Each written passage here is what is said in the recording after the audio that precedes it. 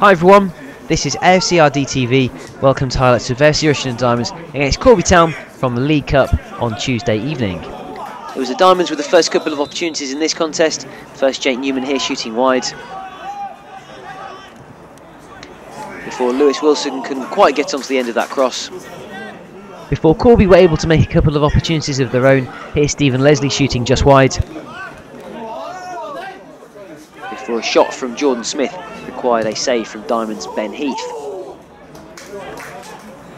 Later on in the first period, Diamonds would get the lead. Defender Liam Dolman rising highest from the corner. 1-0 to the home side in the 44th minute. So at half-time, AFC Rushden Diamonds 1, Corby Town 0.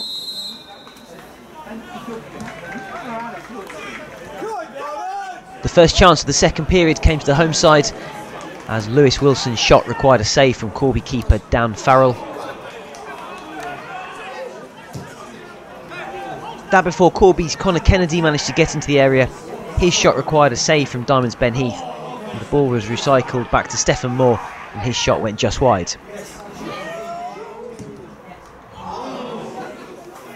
The vital moment in the second period came here as Jake Newman rushed into the area. He was fouled and the referee pointed to the penalty spot. And Liam Dolman stepped up to confidently convert, doubling Diamond's lead in the 56th minute. And Newman was involved again here for the Diamonds, his snapshot requiring a save from Farrell.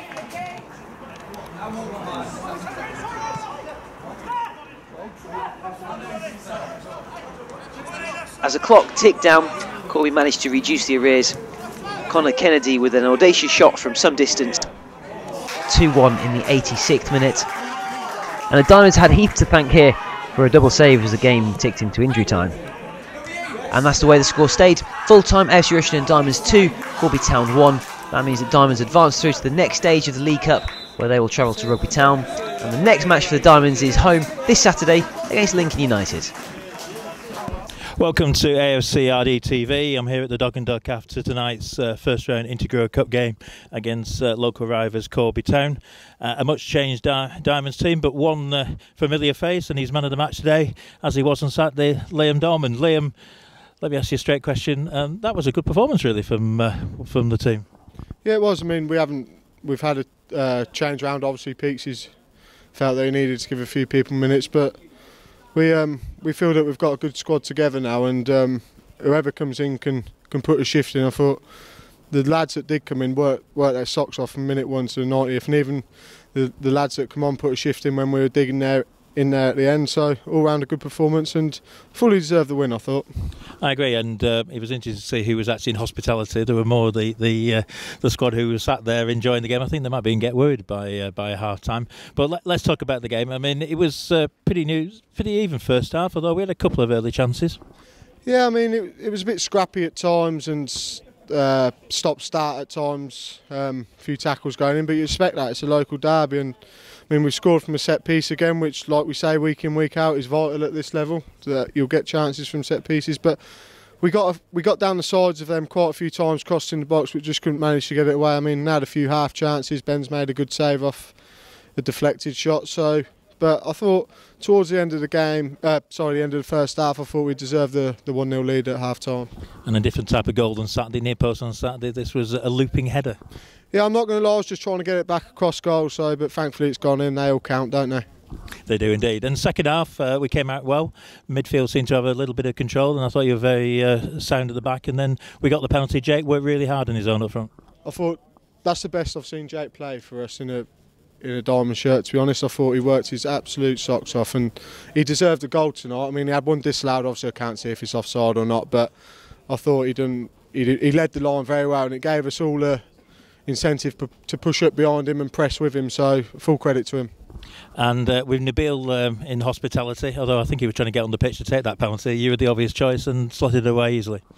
Yeah, obviously at the start of the season I said Nabs, as a striker, should want to take penalties. He's the main goal scorer, should we say, so I let him have them, but obviously if he's not on the pitch I'm willing to take him. Thankfully I slotted it away.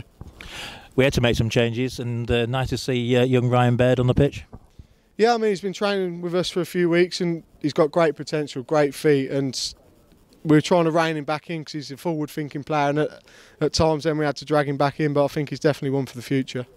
And they got the goal. Old boy Connor Kennedy with the long range caused a few heart flutters at the end.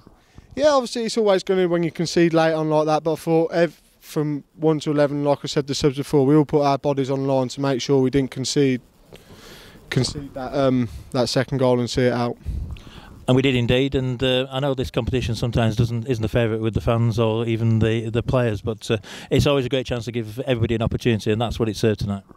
Yeah, it's got people minutes, but you play football to win games. That's the be all and end all, isn't it? So every game we go in to win, who's playing or whatnot. So we're pleased to get through, but now we've got a massive game Saturday. I think we owe them one. So hopefully it'll be a tough test because they're a very good side, but we're full of confidence now. So hopefully we can keep the run going. And they'll be able to watch that leading scorer chart. I just said to him, I'm catching you up. He had a little nibble. Cheers, mate. Cheers. Thanks a lot. Thanks, Liam. I'm here with manager Andy Peaks. Andy, we said on Saturday this was an important game for you, and you wanted to win, and you got that win. Yeah, delighted. Yeah, definitely. I want to win every game I play. Or manage, so to speak, or the club play. And yeah, I thought it was a really good performance tonight. You know, some youthful lads out there as well, against some experienced players from a league above. So yeah, delighted to win. And seeing he was in hospitality, you did make a number of changes. Yeah, no, it was always going to be the plan because we've got heavy, a lot of fixtures coming up. It's important the boys who've not been playing get minutes so they're fit when they're called upon. We've got a strong squad. Most of them are fit at the moment with a couple of absentees. So I was going to change it round, and I think it got it spot on tonight. But yeah, we've got some good players not playing tonight as well, which is a bonus. Selection problems for Saturday? Yeah, it's probably give me a few more headaches. But as I said before, I'd sooner have the headaches. Like when we played Lincoln last time, I got headaches. We hadn't really got enough players, so at least this week I've got headaches with too many players, and for me they're better problems to have. Let's look at the game. Fairly even first half, although we did create a number of chances getting down the flanks. I thought we started really well, put a couple of great balls in, and we probably should have scored. Then we didn't. They came back into it a little bit, didn't they?